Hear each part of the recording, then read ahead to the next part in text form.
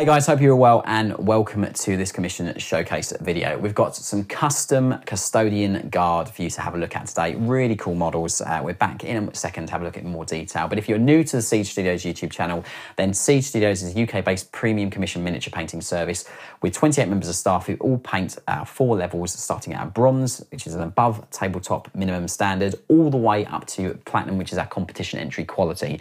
If you are interested in a commission or quote from us, then all you need to do very simply is in the description of this video, there's a link where it says get a quote. Click on that link, it takes you directly to the Siege Studios contact form. Select the drop down options from those available that are relevant for your project, and in the message section include a list of models in our model list format, which can also be found on that contact form and explained on there.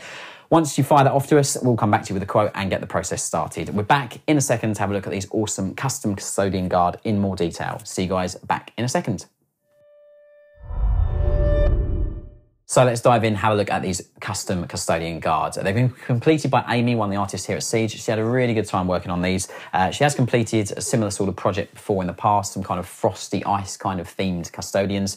So you'll be able to see a link to those in the description of this video also.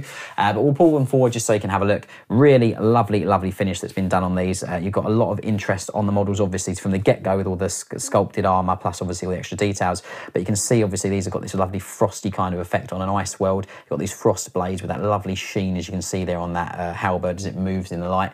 Moving around, you've got this lovely purplish tinge to the armour as well, with lovely subtle highlighting, all the blue gems that are done on there as well, and bluish purplish tinge on the armour, and also the glowing blue eyes as well, that very cold, menacing kind of look as well, which is really lovely. So that's just the first one.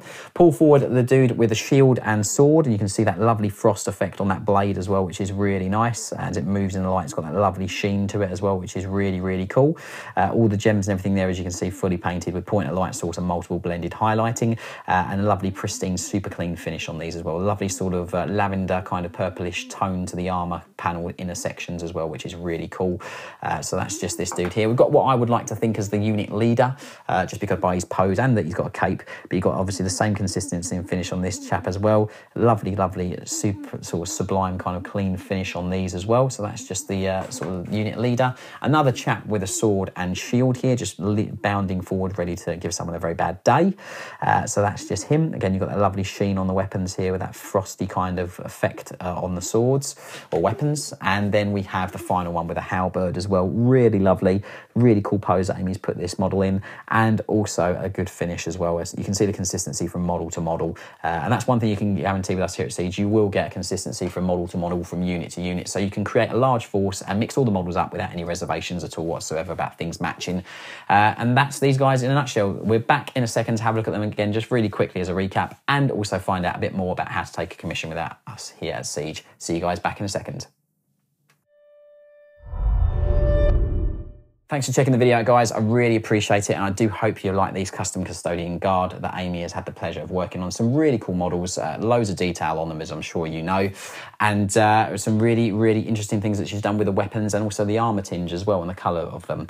So if you are interested in commission with us here at Siege, very simply, all you need to do is head to our website, which is linked in the description of this video. If you click on the link next to get a quote, what that will take you through to is our contact form. On that contact form, select the drop-down options that are relevant for you for your project from those available, and then in the message section, include a list of models in our model list format, which is shown on that contact form as well. Once you fire that off to us, we'll come back to you with a quote and get the process started.